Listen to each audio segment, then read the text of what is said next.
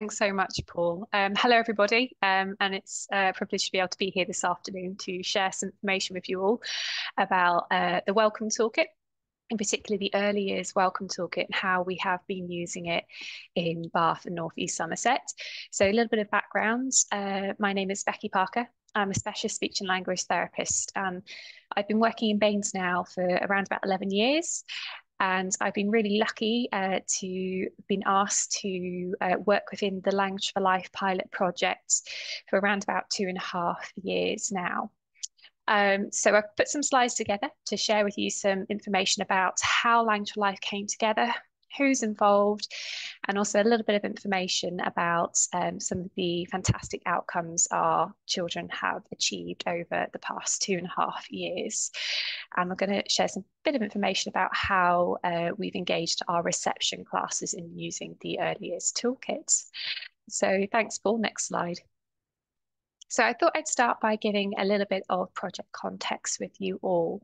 So the main reason the project was introduced was due to the ongoing poor outcomes for children in receipts of free school meals at the end of their reception class year within Bath and North East Somerset, or Baines as we call it. So in Baines, the attainment gap between the economically less advantaged children and their peers is wide, and we found it has been very persistent. And in 2019, the outcomes in Baines were among the lowest of all local authorities in England. So when planning the project, we considered also a paper that was published by Jean Gross. Many of you may have heard of her. She's a trailblazer within the early years and the identification of early years interventions, and particularly around language communication. And she published a paper called Closing the Word Gap, learning from 5 areas who have gained ground. And that was really key to help us to understand where to get started with our project. We also spent time looking at research in several areas that have already gained ground for the systemic language improvements. And this, combined with the early years intervention identification need and the importance, led us to selecting the Early Years WellComm Toolkit to use within our Language of Life pilot project. Thanks, Paul. Next slide. So what is Language for Life? So like I said, Language for Life is a pilot project. It's been going now for 2.5 years, coming to the end of our pilot project. And during the 2.5 years of the pilot project, 23 early years settings in Baines have chosen to take part in the project. All of our earlier settings are childminders, they're nurseries, they're voluntary and charity-based preschools. And we have also had an addition where our reception classes have taken part in the project as well. Now, Language for Life is a multi-agency project, which is really important. So we work alongside other services within the local authority. And its main focus is around closing that persistent word gap, which impacts greatly on children's later outcomes. So the toolkit itself within our settings, within our earlier settings, really targets those children from 18 months up to around about 5 years, or when they start school, or for those children taking part in the reception classes up to 6 years. So it's the whole age span of the WellComm Early Years Toolkit. Now, in Language for Life, in our pilot project, we started our pilot in 2 key areas of the local authority. And we had a look at our early years settings, and we decided that our early years settings would need to meet a criteria to start off with. So we looked for those settings who had a high percentage of children with 2-year funding and or early years pupil premium. And we also had a requirement that our earlier settings would need to feed into one of our 6 primary schools, which are part of another project, which is called the Primary Empowerment Project. Very similar to Language for Life. It's also a funded project which aims to close that word gap and improve children's later outcomes. So once those earlier settings were identified, we invited them to participate, and all of our settings have maintained participation throughout the pilot project. Thanks, Paul. Next slide. Okay, so who is involved in Language for Life? So these are our multi-agency partners. These are our key stakeholders within the Language for Life project. So our funders of the project, or our biggest funders of the project, are a charity, a local charity called St. John's Foundation. They have been They have been present in Bath for a very long time, many centuries, and they are trailblazing the way with finding funding to be able to support local projects and helping those children from less advantaged backgrounds. We also have the local authority or the local council, Baines, and they are also providing some funding for the project. They've also provided our early years service team, who are a vital part of the project team. We also have the HCRG Care Group, who are my employers, who provide the speech and language therapist for the team. And we're lucky enough to have an independent evaluator working alongside the projects, and they are Impact Ed. Now, our most important partners are our 23 early years settings and the children and families involved. And it's really important that we all stay communicated, connected, and we all help the decision making within the project. Thanks, Paul.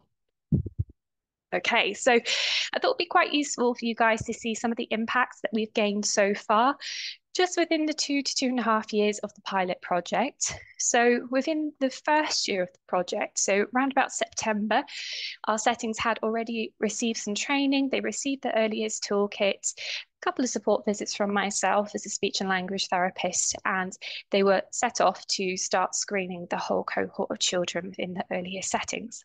So we had our first academic year's worth of data, which you can see here in the first graph. And we're very lucky that we were able to access and use the online report wizard alongside the WellComm Toolkit. And each of our early year settings also had access to the online report wizard to help us to analyse and track the data from the WellComm screening.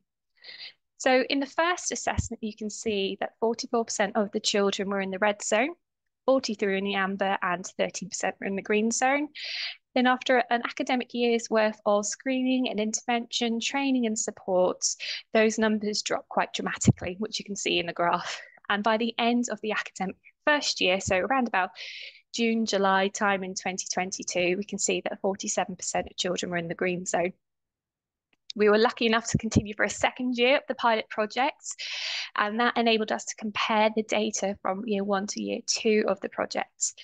So in the second year, which is the academic year we've just completed, at the start of the year, so around about September time, all of our settings re-screen their children, and we can see that the numbers have dramatically changed already from our first year's worth of screening.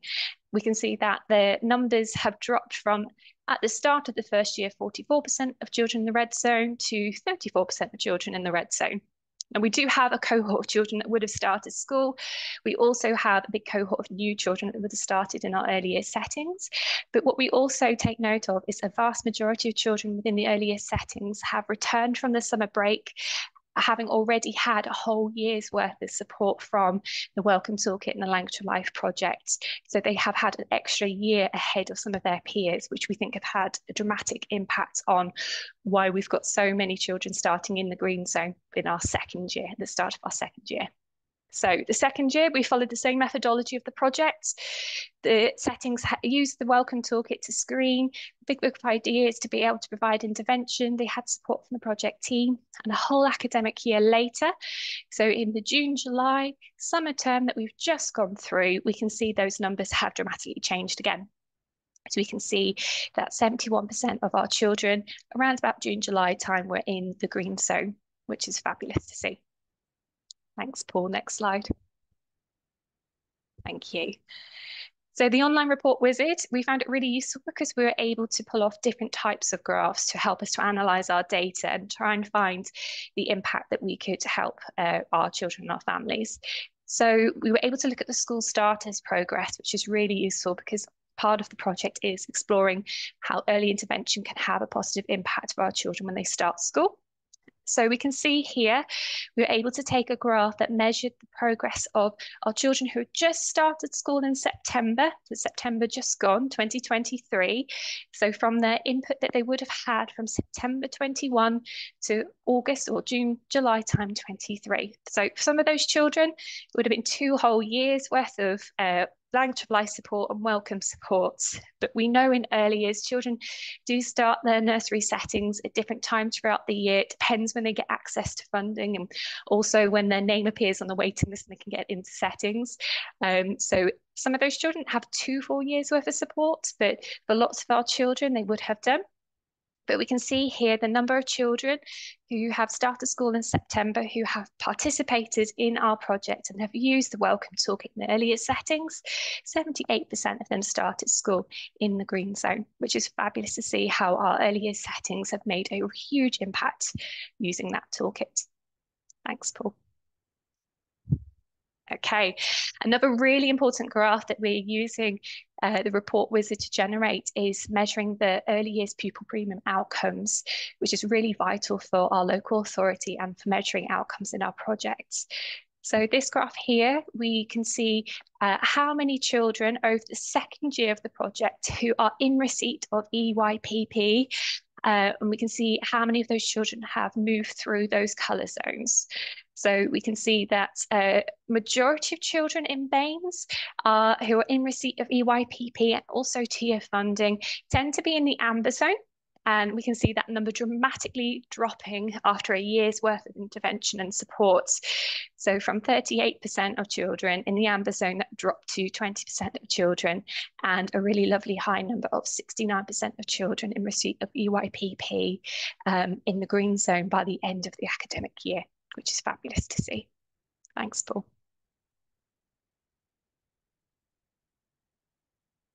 Okay, so how did we involve our reception classes? Now, we were very conscious that our reception classes are also our early years foundation stage class. They are involved in our early years, and we wanted to find a way that we can team up to support them because they will have received the first cohort of children who have taken part in the project and the WellComm Toolkit after the first academic year.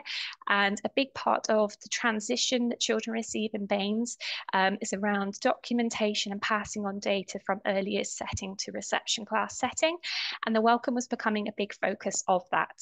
So we reached out to the project funders, stakeholders and partners, and we decided that for those 5 or 6 schools taking part in the primary empowerment project, so those schools that are also part of another project, those schools that have been identified as having one of the biggest attainment gaps in the local authority, we asked if they would like to participate in the project, and all of them took up on the offer, which is fantastic to see. So they each received an early years WellComm Toolkit in their reception class. They also had a visit from myself as a speech and language therapist for 3 terms, once a term, where I was able to teach them about the toolkit and expand on their knowledge of communication and overall language development and help them to embed the toolkit into their classrooms. And they each completed the screening and intervention cycles the whole academic year. And we could see using the report wizard that the progression of those children continued and were maintained throughout the reception class year, which is fabulous. And we were also able to invite those reception classes to participate in the training sessions, the cluster events, that all of our early years nursery class settings were already participating in, which is really lovely for them to have some peer support and networking as well, which is really important. Thanks, Paul. We've also gathered some lovely feedback. So a part of the Language of Life project is we're constantly gathering feedback, looking at what we can change in terms of methodology and how the project is supporting our settings. And we've been given the ability to be able to make those changes quite quickly. And we can see that that has had a positive impact. So not just within our settings, but also from the services that we work around as well. So from our speech and language services, from the health visitors, and also the local authority. We found that talking to some of our clinic leads and health visitors and speech and language therapy clinics, they said that a lot of their referrals from our earlier settings have become a lot more accurate. They become more specialist.